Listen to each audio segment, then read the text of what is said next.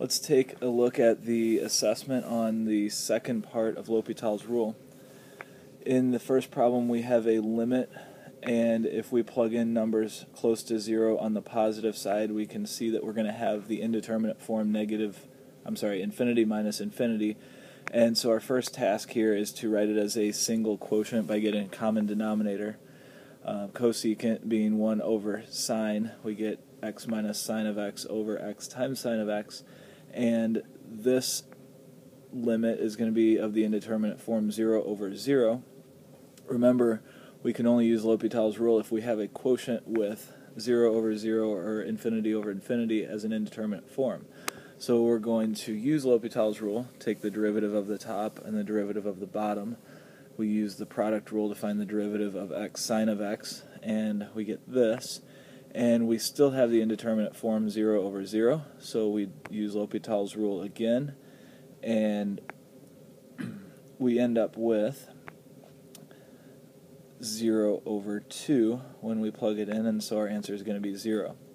On this assessment, points were given for the final answer, for writing the limit as a quotient, getting a common denominator, and then also for getting to this step using L'Hopital's rule twice.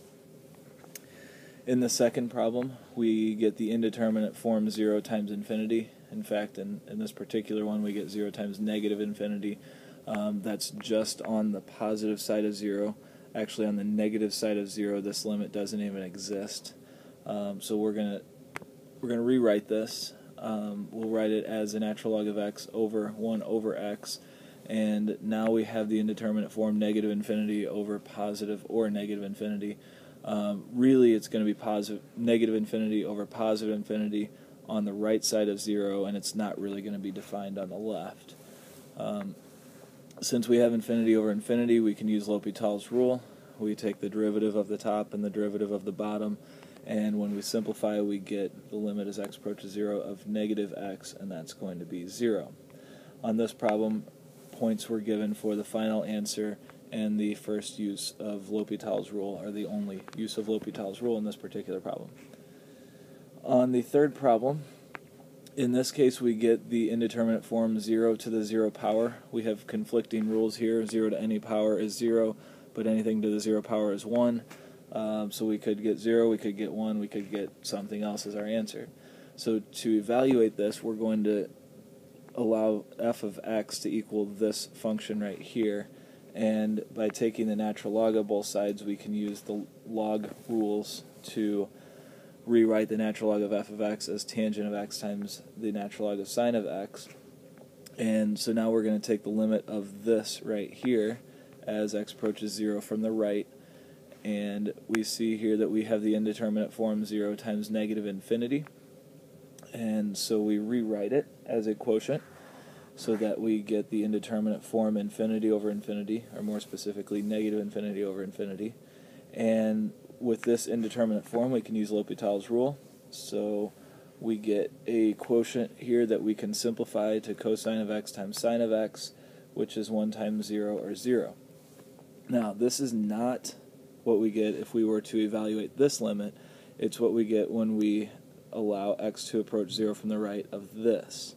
So now we can take our original limit and we're going to rewrite it as e to the tangent of x times natural log of sine of x.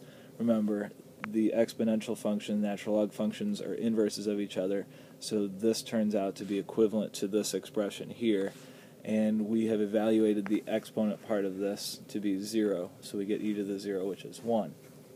In this problem, points were given for the final answer, for rewriting the function as tangent of x times natural log of sine of x, and then for the use of L'Hopital's rule here in this step. In the fourth problem, we get the indeterminate form infinity over 0. Infinity to the 0. Again, we have conflicting rules here. Infinity to any power is going to be infinity, any power greater than 1 at least, greater than 0, sorry. But infinity to the 0 power or anything to the 0 power is going to be 1. So we're going to do the same thing we did in the last problem. We're going to allow the f 1/2 of x to equal this function, and then using our laws of logarithms we rewrite it and evaluate the limit of x times the natural log of 1 over x squared as 0 approaches infinity. One thing that I did here to simplify the process, I wrote 1 over x squared as x to the -2, and then I used one of the laws of logs, actually the same law that we use here, and just rewrote it as -2x times the natural log of x. So I brought the -2 out front. Here we have the indeterminate form 0 times -infinity, so we rewrite it as a quotient. I chose to write it this way, keeping the natural log on top to keep it simple. And so we get the indeterminate form infinity over infinity. So using L'Hopital's rule then, we get the limit as x approaches 0 of 2x, and this is going to be 0. Again, this is not what we get if we evaluate our original function. The limit of our original function, we have to use the laws of the exponent and logarithmic functions, and the fact that they're inverses. To evaluate this exponent is going to be 0, so we get e to the 0, which is 1. On this problem, points were given for the final answer, for rewriting the natural log of the function using the exponent rule for logarithms, and then for using L'Hopital's rule here in this step. And then problem number 5, we get the indeterminate form 1 to the infinity power, actually 1 to the -infinity power. So again, we're going to rewrite this and use the natural log, use our rules that we know with natural logs. In this case here, the natural log of a square root, this is going to be x plus 1 to the 1/2, and so we can simplify that expression also and bring the 1/2 out front or outside. And we get the indeterminate form here, -infinity times 0. So we rewrite it as a quotient. We could choose either one of these to keep on top and the other one move to the bottom. And in this case we get the indeterminate form infinity over infinity. And so taking the limit of the top and the bottom using L'Hopital's rule, we get this, which simplifies here. And again we get an indeterminate form, 0 over 0. So we use L'Hopital's rule again. The derivative of the bottom is just going to be 2, so that's where the 1/2 comes from out here. And this is going to evaluate to -1/2 times 0, which is 0. So we're going to have e to the 0 power here, which is going to be 1. Points were given here for the final answer for rewriting the natural log of the function as the natural log of x times the natural log of the square root of x plus 1, and then for the first use of L'Hopital's rule here. And then finally we have the bonus question.